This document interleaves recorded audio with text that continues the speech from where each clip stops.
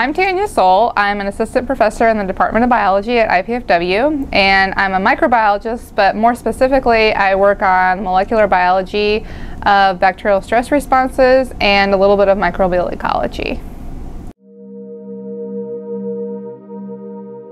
For my PhD, I actually looked at the genes that were responsible for producing the sunscreen that these bacteria could make to survive in UV stress, and that is what I'm continuing on with now. So in my graduate work, we looked at the genes that are involved in making the sunscreen, and now I'm looking more at the genes involved in regulating that. So what is sensing the UV and how is the cell responding to the UV and ultimately to produce that sunscreen. So the next step of that was when I started comparing the genes from one organism to another of the genes that are involved in making the sunscreen. I noticed there was this high conservation of these genes that are known for regulation, also very close, actually adjacent to this gene cluster. So I picked up on that, and I just had 2 graduate students graduate last May. So Judy Narin actually worked on deleting one of those genes and did show that if you remove that gene, you cannot make the sunscreen. So that was very exciting, and we just submitted that paper literally 2 days ago. Very exciting.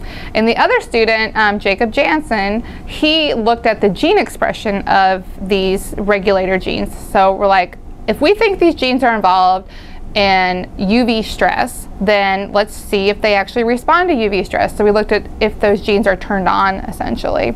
And he saw that they were turned on under UV stress, different types of UV stress, under highlight, but not under oxidative stress, which is related, but it's not a light stress.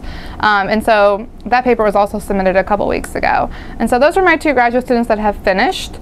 And then undergraduates are involved in a variety of other aspects of the project. So another extension of this work is to look at how those biosynthetic genes, the genes that are involved in making it but not necessarily regulating the sunscreen, are responding to different stresses. Because on my PhD, I only looked at how those genes respond to ultraviolet radiation. And so Janine Bennett, an undergraduate in my lab, is looking at highlight, oxidative stress, different types of ultraviolet radiation to see if those are inducing expression of those genes. And then another student, Dexter Shipe and Justin Lothamer, have been working on the association between the sunscreen and the slime layer, which, because they're both outside of the cell, our question was, does the slime and does the sunscreen, are they produced or regulated together? And the conclusion is actually a little murkier than that. It wasn't as straightforward as we had hoped, but we did see some relationship, so that paper was also submitted for publication. So we have a lot of undergraduates and graduate students on research papers out of the projects they've been doing in my lab, so it's very exciting.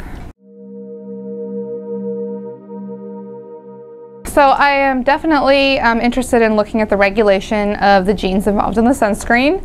We're looking at different ways to look at the relationship of the regulation with those genes and the biosynthesis of the actual proteins. So some of that's involving some work with proteins.